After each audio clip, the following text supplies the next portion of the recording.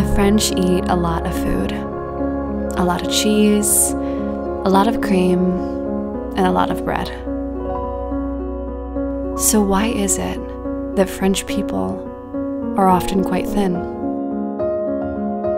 I recently visited one of my favorite French cities, Lyon, and I learned a lot about French food, consumption, and what we can learn about the art of eating well. Here are a few secrets from the French.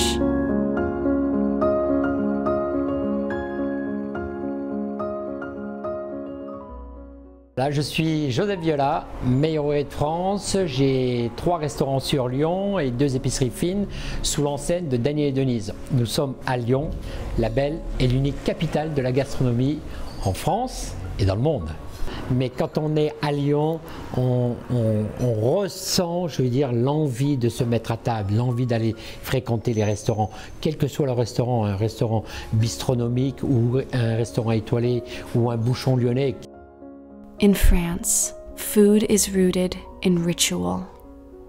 Olives marinated in herbs and spices are served prior.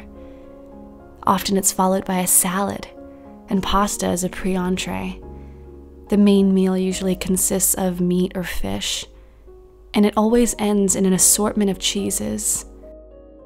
The French way of consumption is learning to master and balance both your willpower and your pleasure.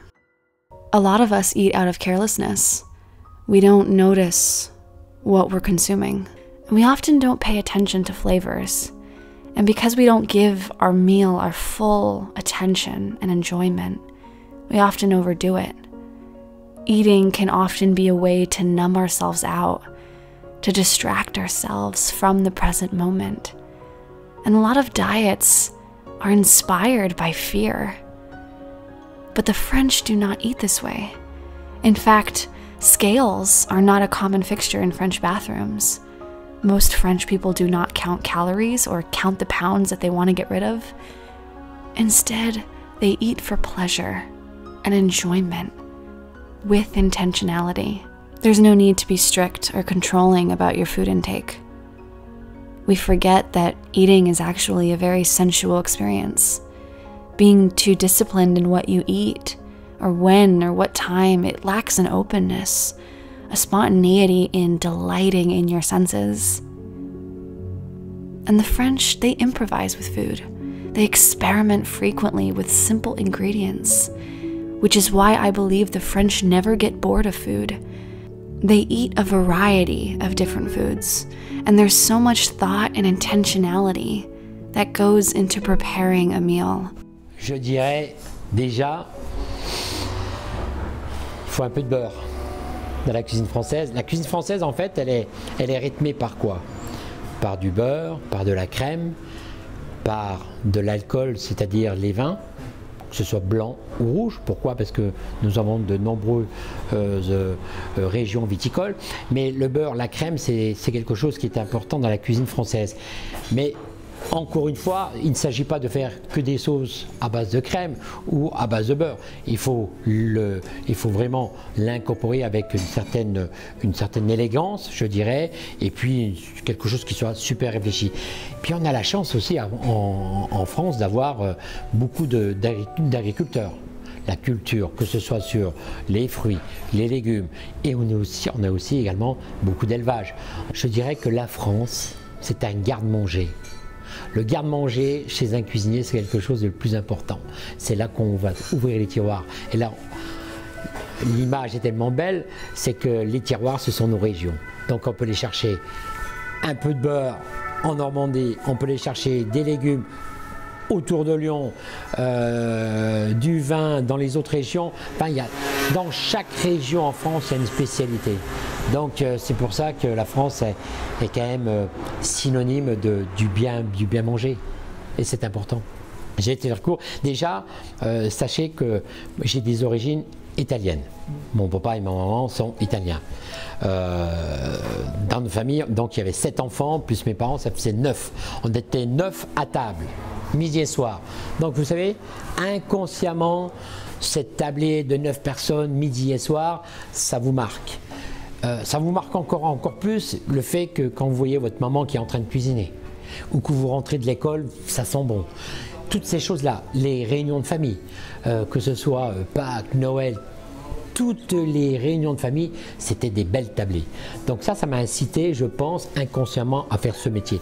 Et puis après, voilà, j'aime manger, ça oui, j'aime manger. Et j'aime recevoir aussi, mais pas seulement que chez Daniel et Denise, mais également à la maison, mes amis, ma famille. C'est quelque chose que je transpire tous les jours parce que c'est ça qui me... C'est quelque chose qui me va extrêmement bien et j'ai envie de faire plaisir. Et de faire le métier de cuisinier, c'est également, forcément, c'est de faire plaisir aux gens. Et quand on aime faire plaisir, on fait quasiment sûr de la bonne cuisine. Voilà. I have asked many of my friends in France why they think that French people really don't gain weight, and they've all said the same two things. They prepare the food themselves, and they eat slowly. The faster you eat, the more you need. Here are a few simple ways to eat more like a French person, if you feel inclined to do so. Pick things in season. Choose quality over quantity. Buy only what you need for the next day or two. Eat one thing on your plate at a time and enjoy the full richness and taste of that singular item. Eat only sitting down and use real plates and napkins. Treat your meal as a ceremony, a concert. Prepare your own meals with ingredients instead of buying prepackaged foods. Don't watch something while you eat, and practice putting down your utensils between every few bites, and think about the flavors as you eat them.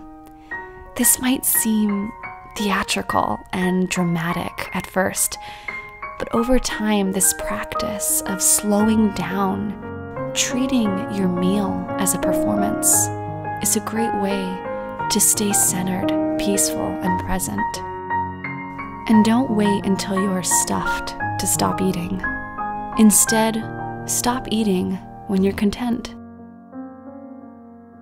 The French believe in power in presentation, and that setting the table is as important as the meal itself. French author Muriel Guiliano, she wrote that the essence of French gastronomy is to have a little of several things, rather than a lot of one or two. The courses are greater in number, but smaller in size. One of my favorite French memoirs and lifestyle books, if you're into French lifestyle as myself, is by Sarah Turnbull, and she wrote this book called Almost French. She writes, "A good baguette should be creamy, almost beige, but not white, sturdy, not airy, not smooth, but imperfect looking." The French have taught me to really honor the nourishment that I give my body. While I have personally gained weight since moving to France, it's not because of the cheeses or the bread or the creams or the heavy sauces for that matter. It's honestly because I love my pastries. There is nothing I love more than the local patisseries here in France. Tarts, brownies, eclairs, macarons, pralines, buttered brioche. These are things I find such joy in, and I've noticed that if I am not careful, if I am not eating with intentionality and pausing before taking bites, if I'm not eating with intention, if I'm not sitting down and slowly eating one bite at a time, I will overconsume. I've observed how the French infuse their food with intention before they eat. They have rituals and practices in place, and it's really helped me restore my relationship with food and my body during my time living here in France.